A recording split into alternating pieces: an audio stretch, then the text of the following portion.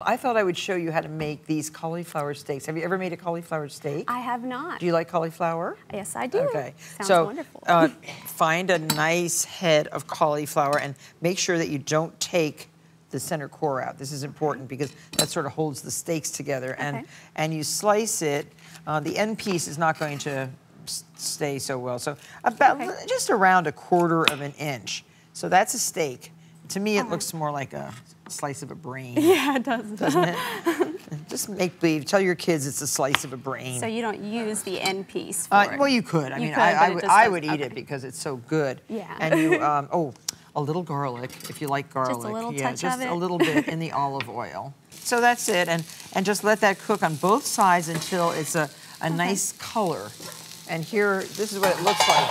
And you can cover it and it steams the little bits. Pretty, right? Yes, yeah. very pretty. And it smells good. And then the other thing we want you to do is roast your peppers. Okay. And have you roasted peppers before? I have not. Okay, so take a red, yellow, orange pepper and put them right on the flame. Do you have a gas stove? Yes, I do. Okay, if you don't have a gas stove, you can put it in the broiler or on a grill. Okay. And you blacken the skin like this.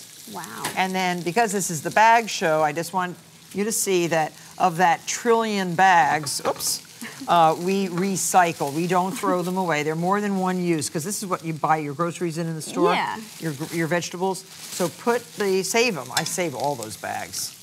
And I use them for this. Well, I use them for this. I use them for doggy bags. Oh, that's a smart idea. Yeah. And then just keep that like that. Just don't tie it tight because you're going to untie it.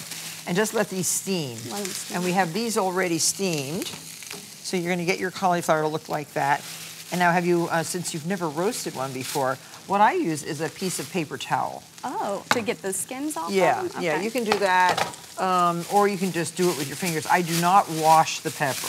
Okay. Because a lot of people put it right under the water. I find it takes away a lot of the taste. Yeah. So just put it here. You don't. Just use the paper towel, and then you don't even get your fingers dirty, see? Oh, wow. Just pull the skin off. Oh, so just... Isn't that nice? Yes, it does. Yeah.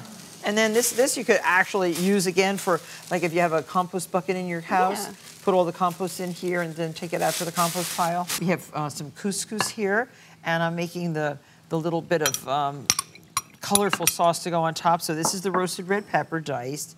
Roasted cherry tomatoes. Wow, bright colors. Yeah, pretty. Some pretty. Capers, chopped, 2 tablespoons. And some, I love this, some parsley. You could use basil if you have basil. Salt, pepper, a little bit of olive oil, like 1 tablespoon of red wine vinegar and olive oil. That's a great ingredient to add in. And that's it. So easy, delicious. And you can have a spoon of couscous on each plate. All right. And this is... Just on the side? Yeah, that's fine. Okay. Yeah. Bigger than that. I'm hungry. Okay. This is delicious. All right, I'll give another little scoop to this one. And just put this over